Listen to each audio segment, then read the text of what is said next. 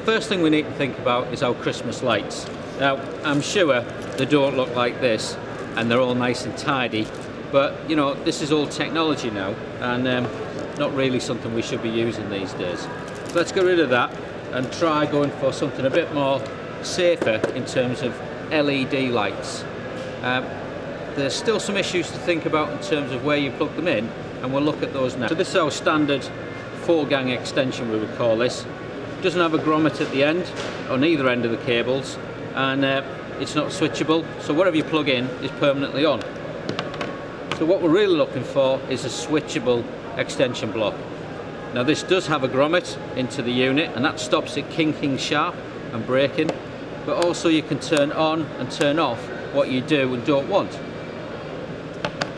To support that though, what we're looking at is RCD protector. Now this goes straight into the socket in the wall, and then you plug the extension block into that.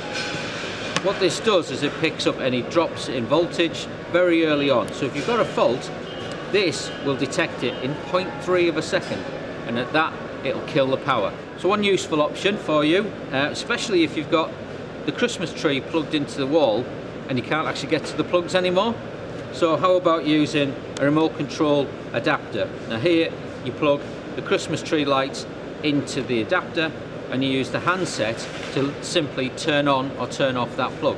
So that kills the power and therefore turns it all off, makes it nice and safe at the end of the night. So another option for you is a timed adapter. I'm sure you've seen the old type where you manually set it. Well, this is digital, has a little readout at the top, so we can put in when we want the lights to come on and when we want them to go off.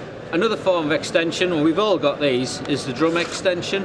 Now, quite useful, but bear in mind when you use this, you must pull the cable out to its full extent. Now that's going to pose a bit of a trip hazard, so be careful where you're going to use it. In addition, if you are going to use the drum, you need an RCD adapter. Now this plugs into the socket in the wall and then the plug into the adapter. Then if there is a problem with the cable or the Christmas lights, the adapter will kill the power in 0.3 of a second. It's just a case then of unplugging it, resetting it and finding out what the problem is with the extension in the first place.